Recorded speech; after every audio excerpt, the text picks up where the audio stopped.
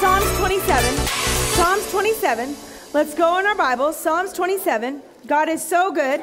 He's so faithful.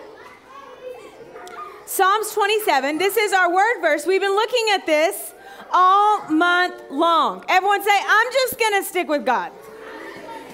Because whenever you stick with God, there are perks. We've been talking about the perks to sticking with God. Let's read verse 13 and 14. They're going to put it up. This is from the Message. I'm sure now. Say, I'm sure now. I'll see God's goodness in the exuberant earth. Stay with God. Say it. Say, stay with God. Take heart. Don't quit. I'll say it again. Stay with God. Now, we've been talking about staying with God means staying with what two things? Who can tell me what two things does it mean to stay with God?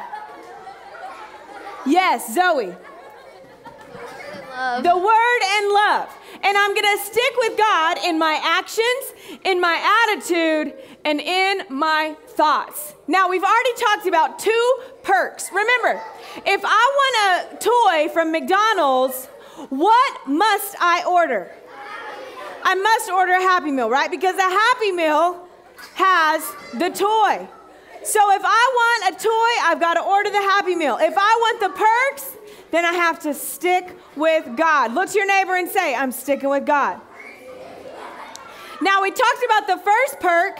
Remember, who can tell me, where does this soccer ball go? Does it go in the basketball goal?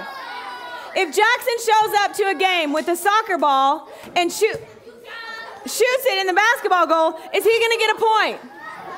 No, he must put it in, where must he put it? In the goal, right? That's where it goes. Now, if he showed up to the basketball with the basketball, would he be throwing it through the field goal? No, where's he going to put it? If he wants to win, he's got to take a basketball and shoot it in the hoop. Good job, Jackson. Give it up for Jackson. Great job. It goes in the basketball goal. Listen, there is a perk. Everyone say a perk. A perk to sticking with God. And that's being in the right place. Everyone say being in the right place at the right time. The second perk that we talked about last night, who can tell me what it was? The second perk is, instead of being insecure, I can be secure. I can be confident in God. It doesn't matter what I look like. It doesn't matter where I've come from. Sticking with God makes me secure. Now, go in your Bibles really quick to Luke 10:19. Go there fast. Luke 10:19. Begin to pray in the Holy Spirit under your breath. Begin to pray in the Holy Spirit so you can receive the word.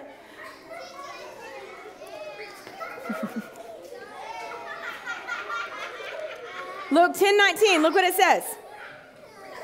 This is another perk. I'm going to read it, and then I'm going to tell you what this perk is. Luke 10:19. Behold, look what it says. This is such a good perk. Behold, I give unto you power to tread on serpents and scorpions and over all the power. Say all the power of the enemy. And nothing, say nothing, shall by any means hurt you. This is the third perk. The third perk to sticking with God is authority.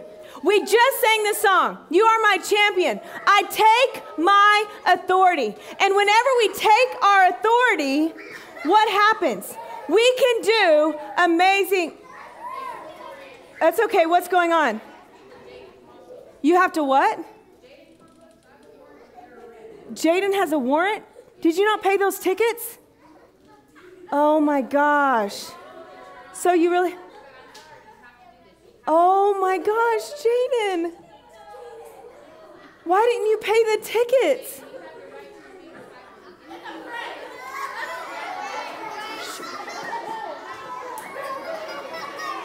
Did you pay the tickets, Jaden? Is this for real?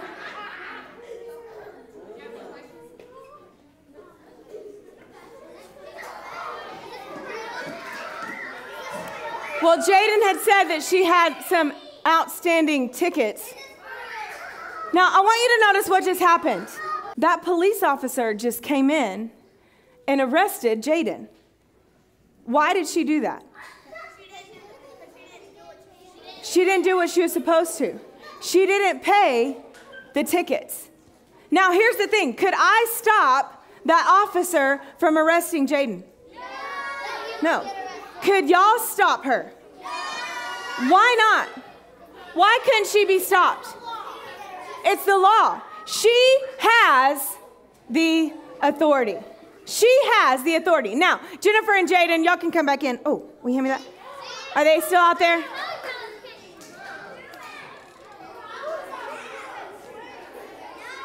Jaden, Jennifer, come back in. Now, I want you to get Jennifer a mic. Officer Scheller. Give it up for Officer Scheller. Now, listen. Now, Officer Scheller, in the instance when something has transpired like that, what gives you the ability to do that, no questions asked? Obviously, if she was actually in the wrong, what gives you the ability to do that, no questions asked? So my badge of office gives me that authority to enforce laws and to make sure that people who disobey the law are held accountable for their actions. Okay, so what did you have to do in order to get that badge of authority? So I had to go to training. I had to go to the police academy. I was there for 4 months. I had to do a lot of PT stuff, was physical training. I had to memorize all the laws and ordinances. And I have to be able to remember to do all of that stuff. I had to study. And I have to be trustworthy. People have to be able to trust me, right, to make the right decisions. And trust that I am doing my job. Right, doing your job. Thank you so much for giving us that example today. Give it up for Officer Scheller. We're so grateful. Jaden, you're free. Praise God, you're free. Never to be. Have you ever been actually arrested before? That was your first time. And there was nothing you could do. Y'all, here's the thing. This is a perk to sticking with God. I want y'all to listen. I want you to listen because the word's going forth. And listen, God is a God of order. Order.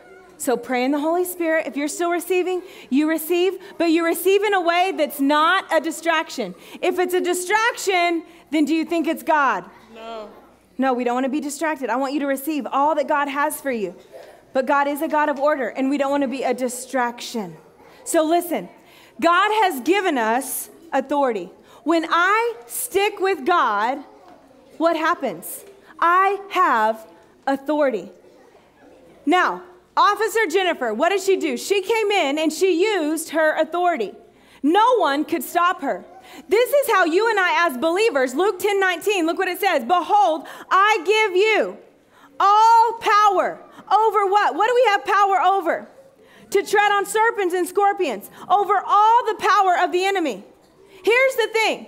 The enemy should have no right in our life. What are some things that the enemy brings along? Willow, just say it, baby. You're not going to get a mic. Just say it. Fear. What else? Sierra? Fear? Zoe? Depression. Depression. Yeah, don't you know that's the opposite of what we're experiencing here tonight? Liam? Pride. Pride. What else does the enemy bring? True? Frustration. Bree. Sadness. Brandon. Strife. Anna. Smoking. That's right. Zay. Shame. So good. Maya. Fear. Evie.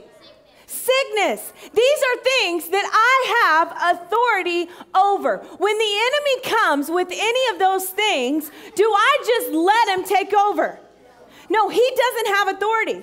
I am just like that officer. I've been given a badge. And do you know what that badge is? That badge is the name of Jesus. I want us to go in our Bibles to Philippians 2:9. Philippians 2:9.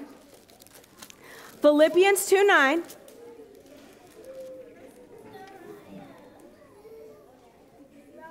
We have been given the name of Jesus. That is our badge. Say, that's my badge. The name of Jesus is my badge of authority. I've been given the name of Jesus. Everyone just say that with me. Say Jesus. Say Jesus. Jesus. See, that is my badge. See, Jennifer, Officer Jennifer, was able to come in here, and she was able to arrest Jaden. And if I tried to stop her, then I would have been arrested. If y'all tried, if she resisted, it would have been worse, right?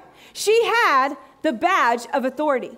Do you know that every demonic force has to bow its knee to my badge of authority? We cannot be punked around by the enemy.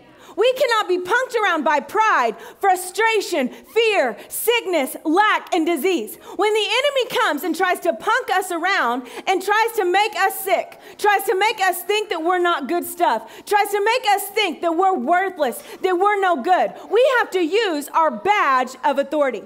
Do you think Officer Jennifer is intimidated? When someone's doing something wrong, do you think she's like, oh, I don't know what to do. I don't know if I should get him or not. Do you think she's like that? Do you think she's like a little scared little chicken hiding in the corner? Just like whenever those guys put roosters in my backyard. The guys put 2 roosters in my backyard, and guess what they did all night long? They cock-a-doodle-dooed. And I was so mad at those boys, and so I got them back. But they put those roosters. I thought there was just one because Little goes out to the backyard. Okay, she goes out there and she's like barking at the bush. And I'm like, what is actually going on? She's barking at the bush. I'm in the bathroom, but I hear her in the backyard. So I grab my phone because it's dark out there. And I run out there and I put the light and I'm like, Little, what are you barking at? And there's this huge rooster that's in my backyard. And I'm like it's making these awful noises. And so I grab Little and I go inside because I'm like, I'm not dealing with this. It was like 4 o'clock in the morning. I'm not dealing with this rooster tonight. So then I go to bed and Little's freaking out. She wants to go outside. She wants to chase the rooster because she thinks she's a bird dog. She's not. She is a lap dog. So anyway, so finally I go to sleep, keep waking up because guess what the rooster's doing out there? Like, it is not even sun up. Like, why is the rooster cock-a-doodling? So I go out there the next day. And of course, Little goes out there too.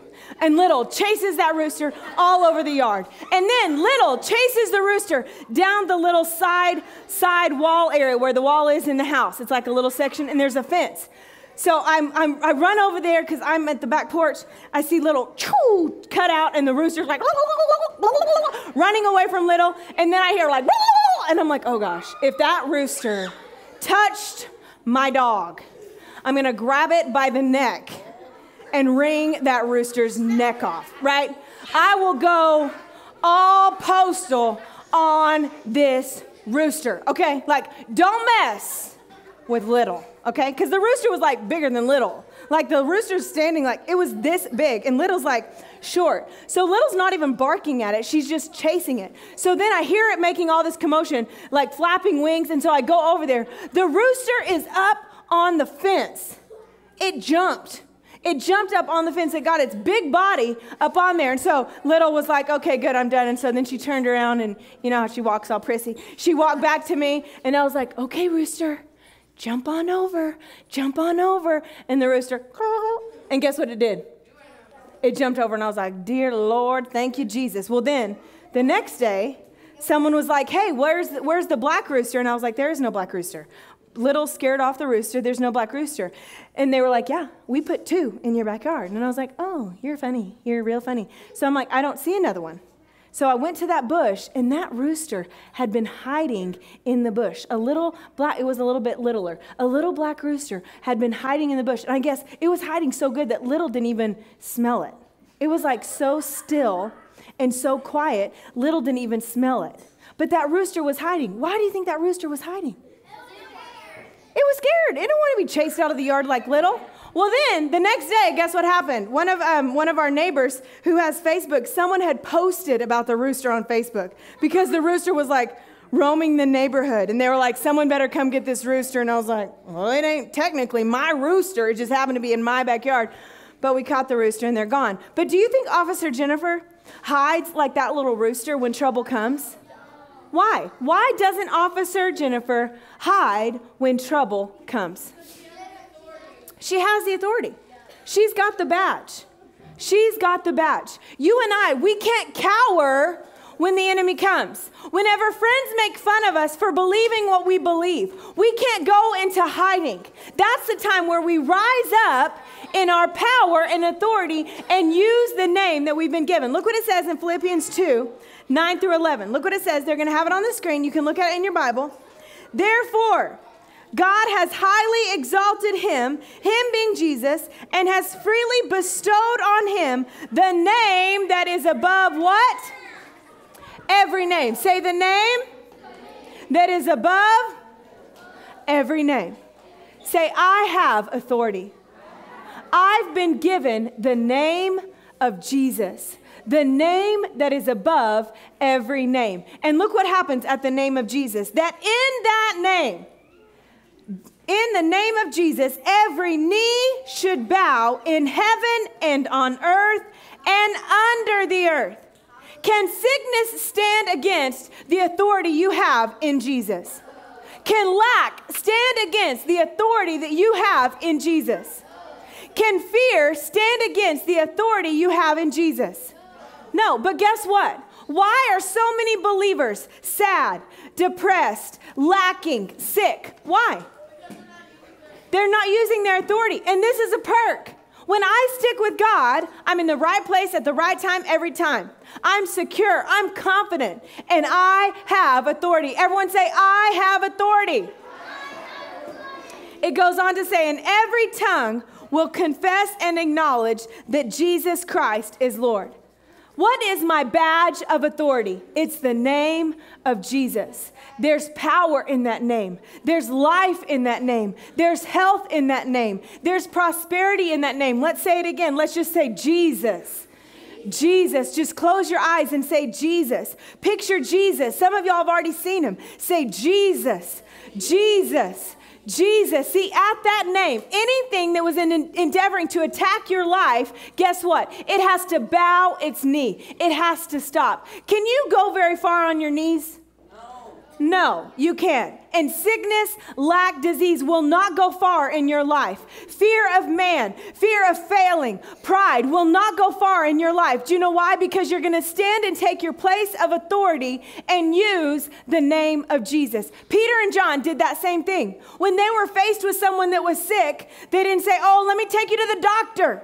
Let me see if we can get you healed at the doctor. Guess what they said? They used their badge of authority, which was the name of Jesus. Let's take a look at what happened when they used the name of Jesus. Stories of the Bible. Peter heals a beggar who can't walk. This is Peter, who was one of Jesus' disciples. Peter told people about Jesus. Peter and John went to the temple to pray. As they neared the temple, a man who couldn't walk from the time he was born was being carried in. Each day, the man was put beside the temple gate so he could beg from the people going into the temple. When the man saw Peter and John, he asked them for some money. Please help. Peter said, "Look at us." The man looked up at them eagerly, thinking that they would give him some money. But Peter said, "I don't have any money for you, but I'll give you what I have. In the name of Jesus Christ, get up and walk." Then Peter took the man by the hand and helped him up. As he did, the man's feet and ankles were instantly healed and strengthened. Woohoo! He jumped up and began to walk. Then walking, leaping, and praising God, Come on! he went into the temple with them. All the people saw him walking and heard him praising God. Wait, is that? I think so. When they realized he was the man who couldn't walk who had been sitting outside the gate asking for money, they were absolutely amazed. Wow! Peter asked the people, "What's so surprising about this? Why stare at us as though we made this man walk by our own power?" He reminded all of the people that it was God's power who healed this man, and encouraged all of them to turn from their sins and follow God with their whole hearts. Now, I want you to notice, what did Peter and John say? They said, silver and gold I do not have, but what I do have, I'll give to you. Say, I will use my authority. I want you to think right now about one thing that you need to use your authority in. Maybe it's in your own personal life. Maybe it's in the life you need to speak the name of Jesus over somebody else. But that's what we're going to do right now. We're going to speak the name of Jesus. How many of you believe that the word works? How many of you believe that there's power in the name of Jesus? Well, because you believe it, we're going to put action to our faith, and we're going to speak the name of Jesus. We're going to sing a song that says just that. I speak the name of Jesus. So I want everyone to close your eyes, and I want you to picture that one thing that you need to speak the name of Jesus over. Maybe it's fear that's trying to get into your heart and mind. Maybe it's frustration about something going on at home. Maybe it's pride. Maybe it's sickness. Maybe it's lack. Whatever it is, I want you to picture that thing. Everyone close your eyes and picture, what is that thing that you need to begin to speak the name of Jesus over? Because we're going to do it. And what happens? According to the word, when I speak the name of Jesus, what happens? Does that thing stick around? No, it has to go.